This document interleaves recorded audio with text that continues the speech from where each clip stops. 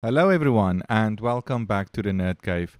Recently I have bought this. This is a RGB full color LED matrix from Waveshare, which is 64 by 32 pixels with adjustable brightness. I want to use this panel as decoration so it can be mounted at the back so that it can display information or sprites like this.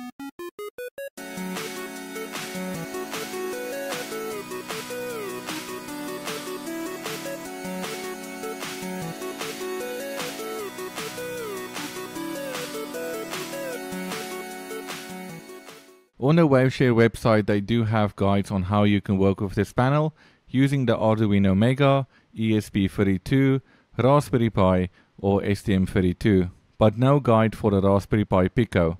But I found a Pico tutorial from the YouTuber Mundo Yacara Colombia, which is in Spanish. Link is given in the description. He also has a GitHub repository which will guide us on how to set up everything. Using this GitHub repository, let's make a quick tutorial on how you can use this RGB panel with the Raspberry Pi Pico. Besides the Raspberry Pi Pico and LED panel, there's a few other components that we will need. We need a power supply to power the LED panel. This is what I'm going to use, but you can also use a cell phone charger as long as the supply provided can go up to 12 watts and is 5 volt. We need male to female jumper cables to make all the connections from the panel to the breadboard.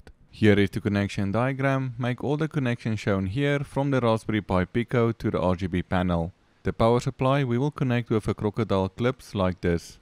Now before we connect the Raspberry Pi Pico to the computer, let's make sure we have the correct version of CircuitPython. Press and hold the boot cell button and then connect the USB to the Pico, and after a few seconds it will show up a storage device as RPI-RP2. Now we can go and download the GitHub repository, link given in the description.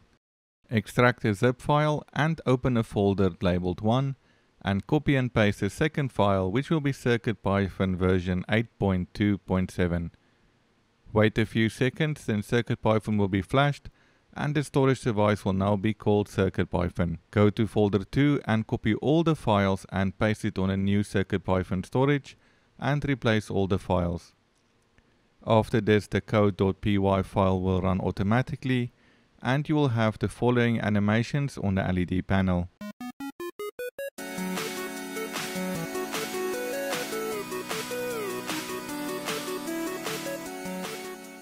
You might want to add different animations or maybe just write something, so let's look at how can you do that. Go to the website giffer.com and let's search SNES Sprite 64 by 32.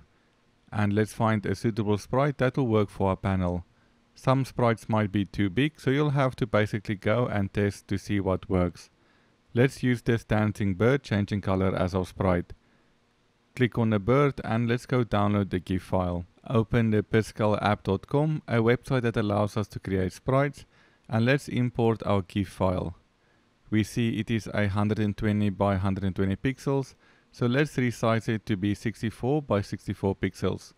We will need to resize it again to fit our panel, so click on the resize icon and change it to 64 by 32 pixels.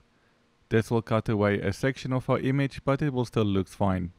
Let's export the GIF file, click on export and make sure you only have one column and click on sprite sheet file export. This will give us a PNG sprite sheet and we see we have one column and 10 frames.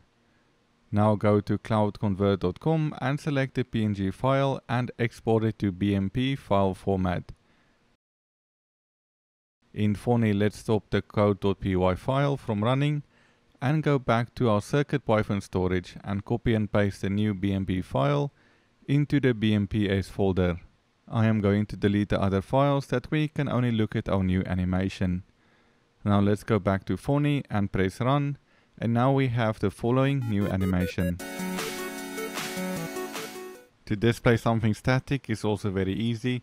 We can just go and make sure we have one frame, or we can even draw something ourselves.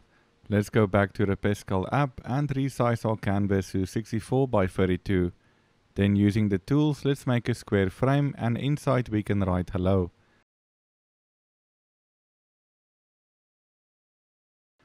We do the same process again. We export the file to PNG. In Cloud Convert, we convert the PNG to a BMP file. And then let's add this new BMP file to the folder.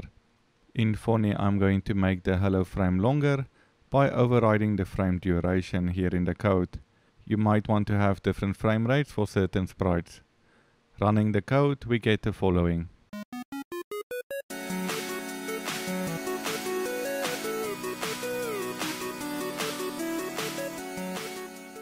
I hope you enjoyed this video. I am going to make a follow-up video on this, where I'm going to make a custom PCB so it will make it easier to connect everything so that I can mount it there at the back. If that is something you want to see, make sure to subscribe to the channel, and I will see you in the next video.